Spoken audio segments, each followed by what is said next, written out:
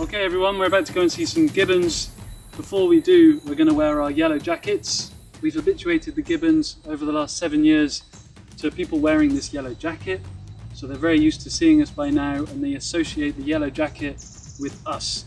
It means we're friends, and it distinguishes us from possible hunters or people that would do the gibbons harm. So please wear your yellow jacket, please wear some boots. Let's go and see some gibbons.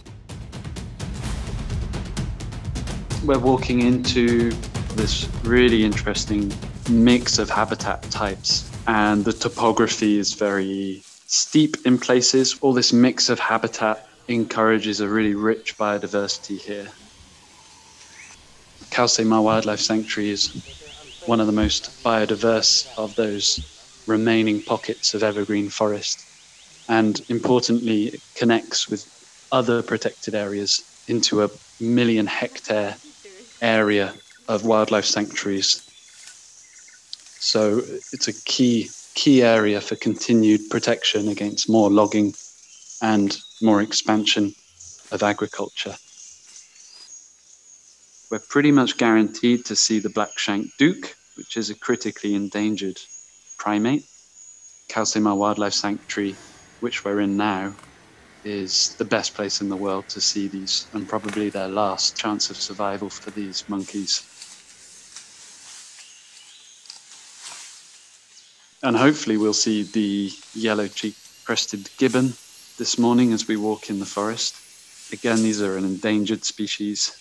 Keo Seima Wildlife Sanctuary holds the most important global population of them, and within about a 3-kilometer radius of Jahoo, we've estimated that about 25% of that population is kind of sheltered within this area that we protect through tourism and community conservation. Key technique for looking for the gibbons, we're going to follow their call when they're singing. We're trying to get as close as possible to the gibbons, but we're going to move quite fast, especially when they're in the loud crescendos of their call. They're very, very difficult to find when they're not calling. They're extremely quiet. They don't actually move very much at the time. And when they do move, they move silently and extremely quickly. They can move up to 60 kilometers per hour in the canopy of the forest. So it's very difficult to see them. And that's why we're out here waiting for their call. And when we hear their call, we can stealthily but quickly move into their location and get as close as possible to them and get some views. So sometimes if we're not finding the gibbons, one of the techniques we use, so what our local guides, the local Indigenous guides, they're expert in kind of imitating the call of the gibbon. And we use this only in extreme circumstances, just to try and communicate with the gibbons and see if they'll respond. And that way we can find them. Cambodia suffered from logging over the past 100 years especially. It used to be 70% of Cambodia was covered in thick forest. Today, it's a lot less. But there's still a lot of hope, a lot of protected areas. Okay, quick, look over here. The gibbons are moving through the trees. And over here, you see them swinging? Very fast. Look here guys, this is fantastic. The male gibbon is just sat up in the fork of this tree. We're so close. And you can really see we've habituated these gibbons to be relaxed in our presence. And we can get these extraordinary close views of the gibbons. This is the male. This is one of the younger males, and he's a lot more confident with us than, say, the older female. Ever since he's been born, he's been followed by us. So he's really used to seeing us. And he's looking around to see where the rest of his family are. That's fantastic.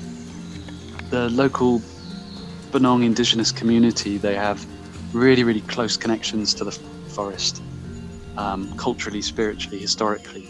So they were a forest-dwelling Indigenous group and were relocated during the last few hundred years, going through different wars and colonial regimes. And now they've kind of left their nomadic forest way of life behind, but still their spiritual and cultural ties with the forest are extremely strong.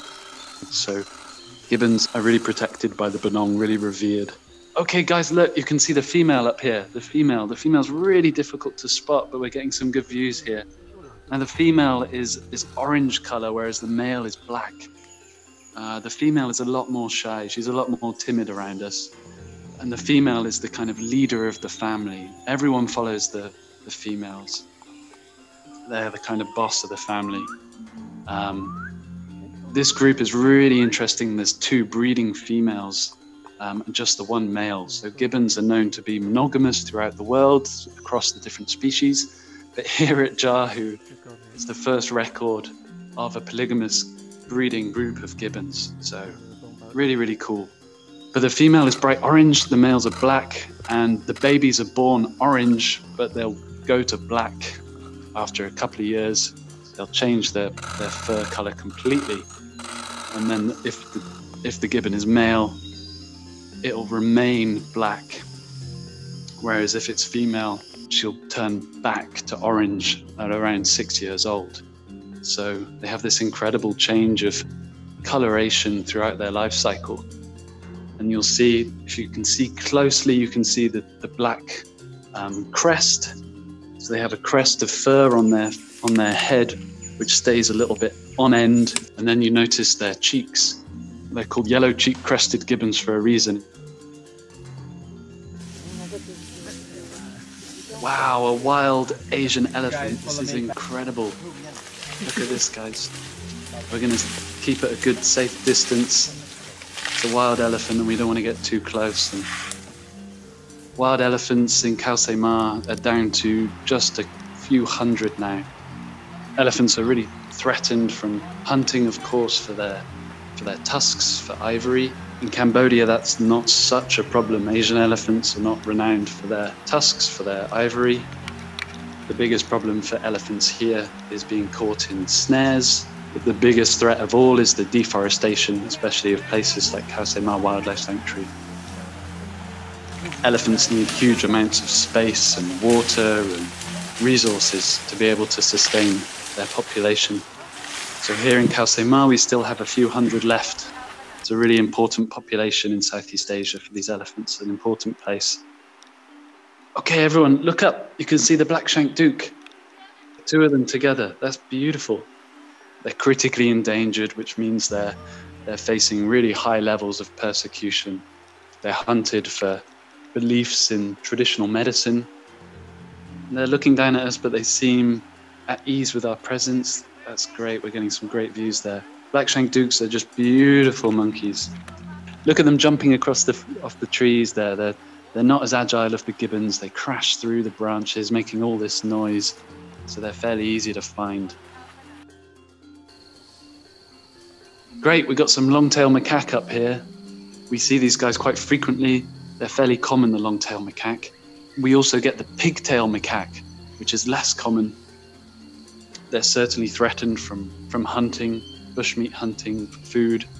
But they're also a bit of a nuisance for local farmers. So a big part of what Jahoo does is education with the local community, trying to avoid people putting traps and snares for these monkeys, and trying to find alternative ways that farmers can protect their crops without endangering the lives of primates at Jahoo. Yeah, that's the giant squirrel up there. That's great. The giant squirrel, the largest squirrel in the world.